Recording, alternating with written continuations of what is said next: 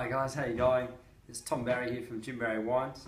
Excuse the vintage beard, it will be coming off in the next week. But here I am, I've got 2012 McRae Wood Shiraz. It's from the Clare Valley in South Australia. It's a blend of two of our famous vineyards, being the Armagh and the Lodge Hill vineyard. The best stuff off the Lodge Hill Shiraz vineyard, and the Shiraz doesn't quite make our Armagh. But the beauty about the McRae Wood is the concentration and the intensity of the fruit, without it being too rich and bold as well. So it's a classic Clare Shiraz, and yeah, we like to describe it as the baby brother to the Armagh. A lot of intense, a lot of punchy fruit, but maybe not the sort of the ageability. So, cheers.